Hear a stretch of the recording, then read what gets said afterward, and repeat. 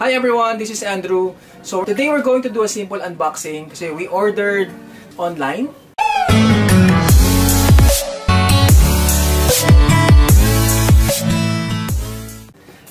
This is quite unusual kasi normally I would buy succulent from garden centers.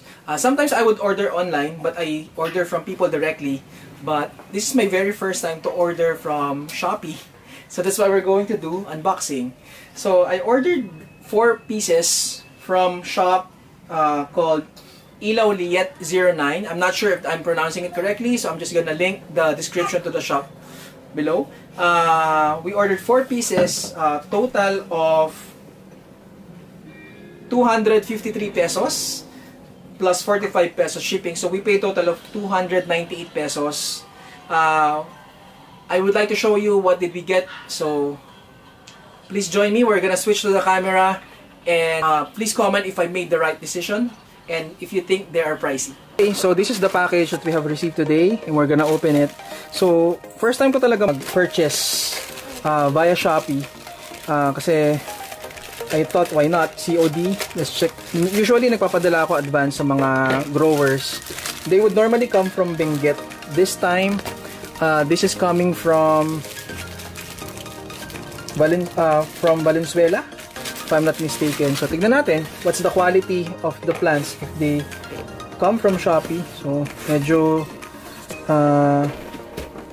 kakaiba yung packaging niya. I hope I'm not damaging the plants.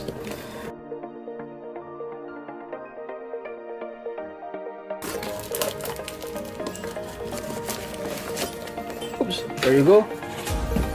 One more.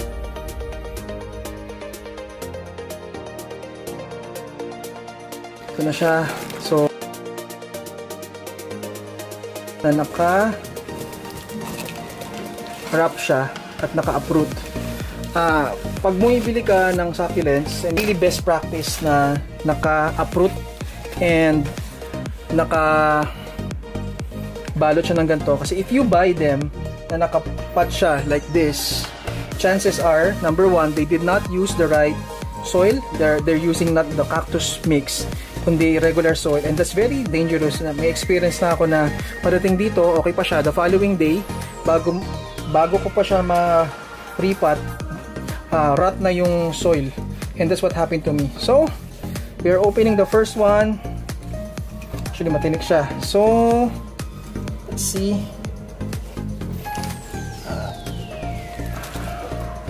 Yan. So, if I'm not mistaken, this would be the gymno cactus plant. So, focus natin sa camera. Ayan. So, it looks healthy. Ito yung maganda kasi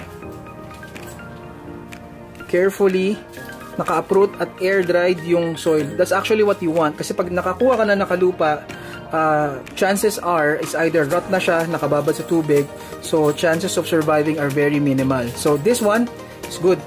So again, this is the gymno cactus plant. Okay. Let's open the next one.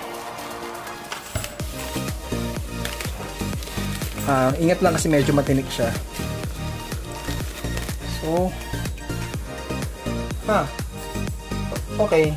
So, this is supposed to be what they call semi-rare. Pero sabi nila, scam lang daw yung rare, semi-rare. Kasi it's either it's a common plant or it's a rare one.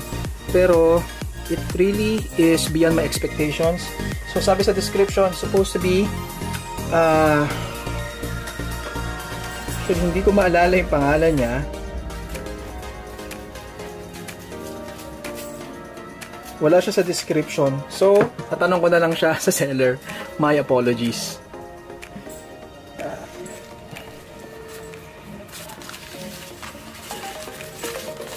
So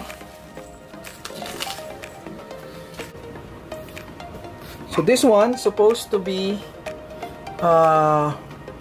domino cactus. I only paid 60 pesos for this. Look. So far, okay pa yung quality ng mga nakuha natin. Just being careful with the roots and not to get stung. Ayan. So, this actually saved me a lot of work. Kasi, usually, mga binibili ko, I would let it sit for 3 days bago ko siya iripat. But that takes a lot of work kasi kailangan mo pang alisin sa lupa, and then kailangan mo pang tanggalin yung mga soil, and then kailangan mo pang linisin mabuti bago mo siya iripat. Usually, kailangan mo i-air dry. Pero this one, they've already done the job. So, I think this saves time. So, last but not the least, so since we have already opened the first 3, this should be the Parodia Magnifica based sa description. So ayan. Okay. So let's check kung okay din yung roots. Okay. So ayan. What I like about this is healthy pa yung roots. Yung base walang rot. Hindi masyadong matulis. So this is my first purchase from Shopee. So far, okay naman yung quality ng 4. Total of 298 pesos with including shipping. So, if you're going to ask me if I'm satisfied with the cactus that I bought, definitely is a yes. And would I recommend the seller? Definitely. Dahil mabilis siya respond, mabilis din siya mag-ship, and most of all, mayroon siyang available na COD option. So that's it for today, guys. I don't know if I'll be making more videos about cactus and succulents, but this is something that I've been getting into for the past few weeks. So far, it's very therapeutic for me and I enjoy it. So that's it, everyone. Bye.